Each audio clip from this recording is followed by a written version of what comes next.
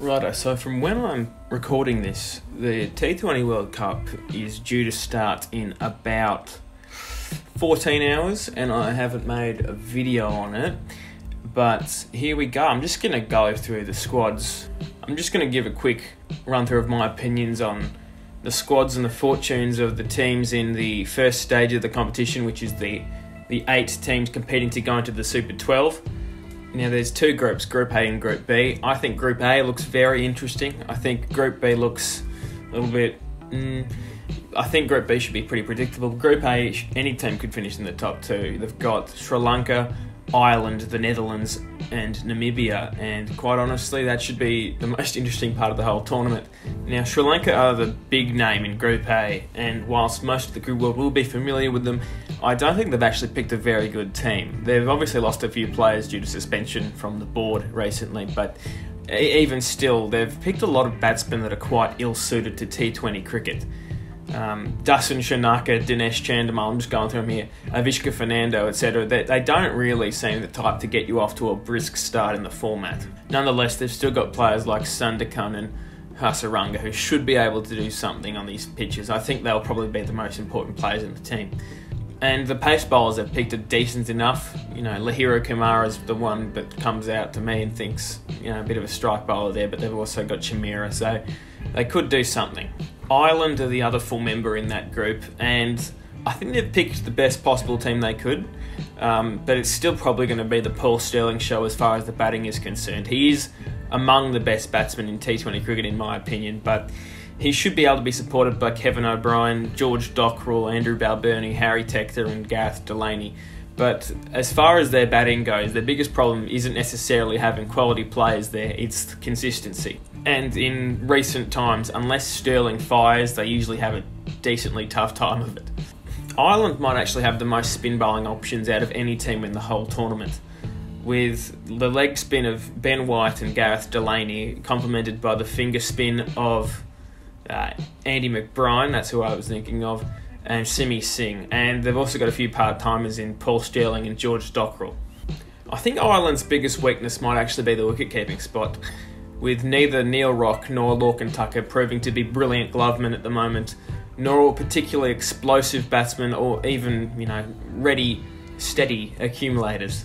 And Curtis Campher will be Ireland's X-factor, I think, because he's currently operating as a genuine all-rounder. The Netherlands have selected a squad that I would say is overwhelmingly competent in every aspect. There's no clear weakness other than perhaps that the wickets might not suit their ideal play style. You know, they've picked a lot of fast bowlers in the squad and not an incredible amount of spinners.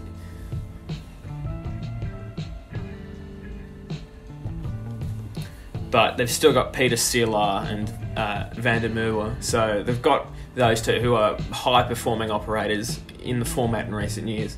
But outside of them, it's mostly Philip Bossevane, or Bossevane, I'm not really sure how to say his name, who's not particularly experienced, and Colin Ackerman, who's a good player, but more of a part-timer really than the sort of guy you want to be relying on to get through your overs. But as far as the Netherlands go, you can't underestimate them. They are actually a really, really good lineup.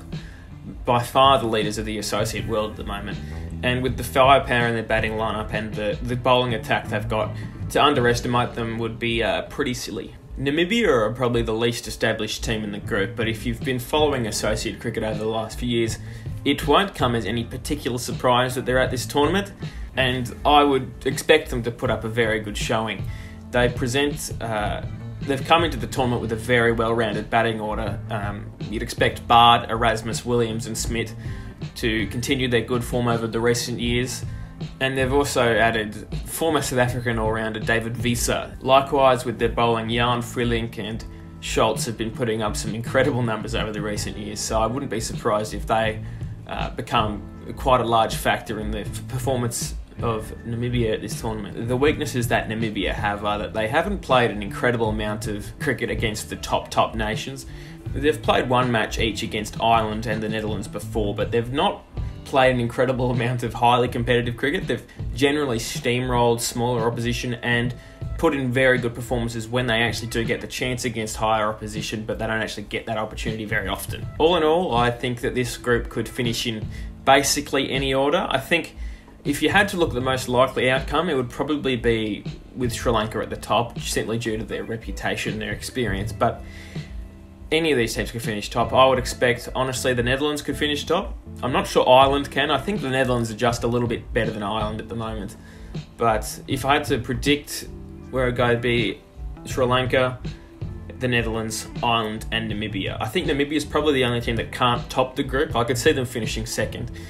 But literally, this team's open. Anyone can take it. If they just get a few good early results, anyone can take this group. Group B I find a little less interesting, so I'll probably skim through it a bit quicker.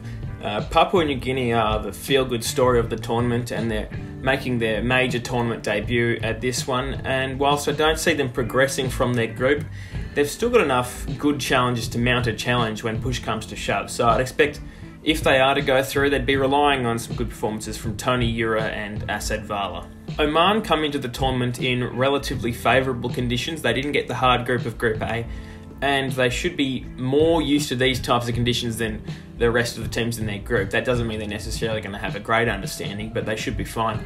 They've got a decent squad, although I would say one of the players most important to them, their success at this tournament, being Jatinder Singh. He isn't in great form, but they've got a deep enough batting order to account for that.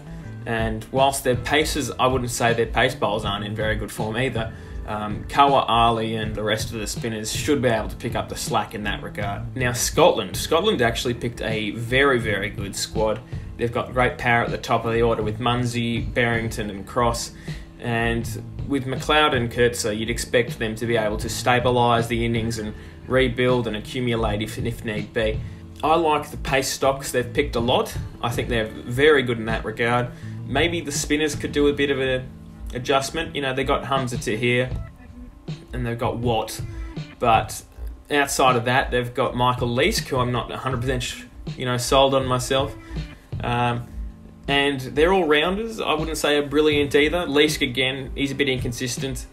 Barrington and Budge, I don't know if you can rely on them to get through 4 overs every match. So they might have to pick quite a long bowling attack each match. But ultimately, I still think they are a very, very good squad and should probably finish second in the group. And with Bangladesh, not much more needs to be said than the fact that they are currently 6th ranked in the world, I think. They've had a very good lead into this tournament, albeit on remarkably different pitches at home. The sort of stuff that's very hard to bat on, but they've just got too much.